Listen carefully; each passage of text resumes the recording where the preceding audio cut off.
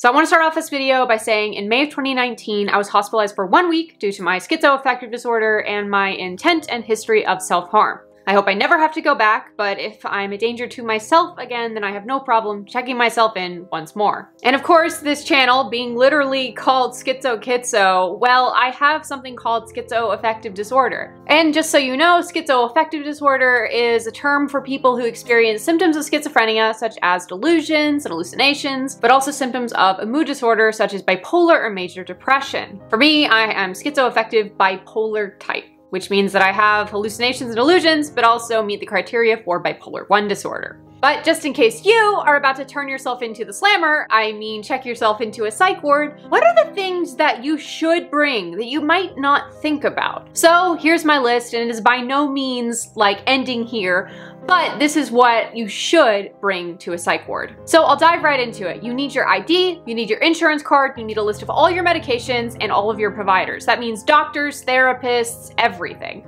Neurologist, if you have one of those, just basically write down every doctor you have, all of your health information, because they're gonna need that in order to piece together just exactly what your situation is going in. What's interesting though is that sometimes medications themselves aren't allowed to be brought in. And that sounds a little bit weird because if you're going to a psych ward, don't you need to have the medications that you take on a regular basis? So what happened to me was that I brought all my medications in a gallon plastic bag because that's how I've always done it. And they took them as basically proof that I was taking those meds, but they refused to give me the pills in those bottles and instead gave me pills that they supplied. So still bring your meds, but don't expect to take those, expect to maybe take theirs. And again, it depends on where you go. It depends on the place. It's different for everyone. But for me, I brought all of my meds with me, but I wasn't allowed to take a single pill in any of those bottles. I think I had a supplement that I was able to take, but that was really it. The next thing is that you want to bring a blanket. Blankets are so warm, they are so cozy, they sometimes feel like a hug. I mean, honestly, when I was there, I mean, I'm always cold. Like, that's just a thing for me, is I'm just always cold. So I always have a blanket, I always have a cardigan.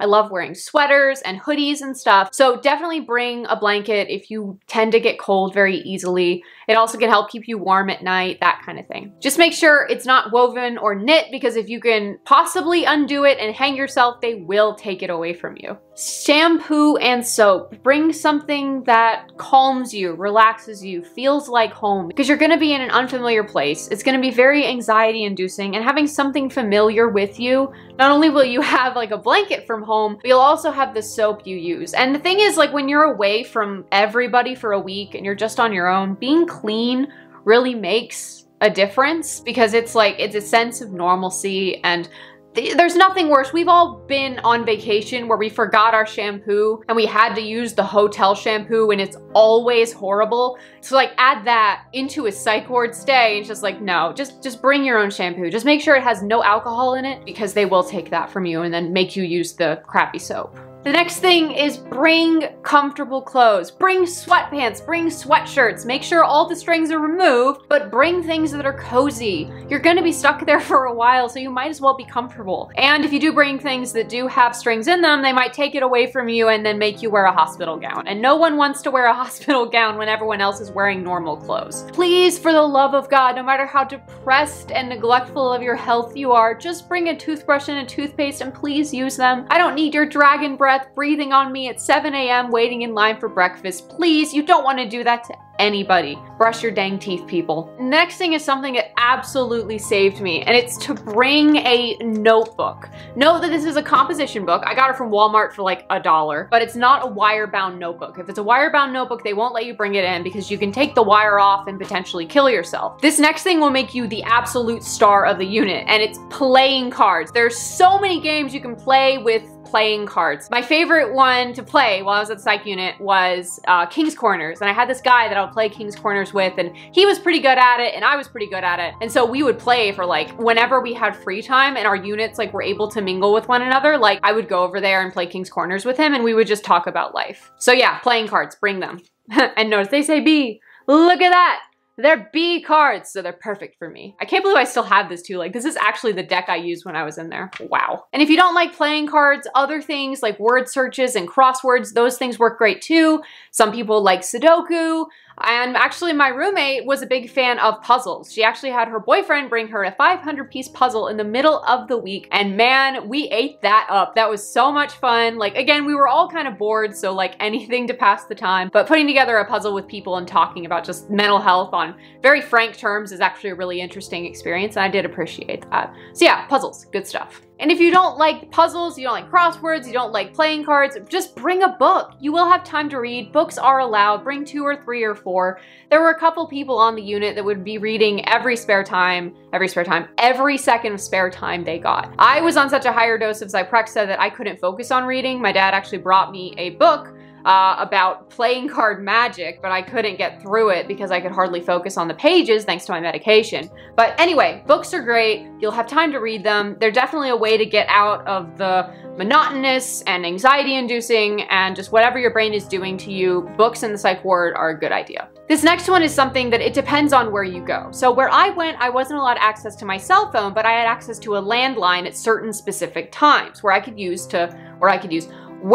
call people that I knew. But the thing is, I was limited to the phone numbers I'd memorized in my head. And so what I would suggest to you is to bring a piece of paper with all the phone numbers of people you care about, just in case you can't access your cell phone either. And you still can talk to the people in your support system, your family, your friends, etc. And the final thing is bring pictures. So I wasn't allowed to bring picture frames, but my dad brought me pictures of the things I loved and the things I cared about, so that this is like this, for example, is a picture of my favorite stuffed animal. Her name is Madam B, and she is turning 19 this year. But he basically brought me photos. This is one of our Halloween trips, basically. I'm not going to go through my family album, but photos are a way to feel less isolated. Basically, like, I was given photos of, like I said, all the things I cared about, fun vacations I'd been on, events and whatnot. And so it kind of helped me remember that there was a life outside of the unit, because while I was on the unit, like, everything was about the unit. And so remembering that I did have fun in life, that I do have things I care about, that I do love stuff, it was kind of a nice thing. And that's it for this video. Thank you so much for watching. If someone you know or yourself is headed to a psych ward, I really hope everything goes smoothly. There's no bumps, there's no horrible experiences, and that everyone gets the help that they need. Psych wards can be very effective in helping people in a wide variety of situations. As many things that happened to me there that I didn't like, it still helped me in other ways that are really important. Will I go back to that hospital? Probably not, but I will not hesitate to check myself in if something else happens. But anyway, I'm gonna ramble forever if I don't go now. So love you all, have a good day, see you in the next video. Bye-bye.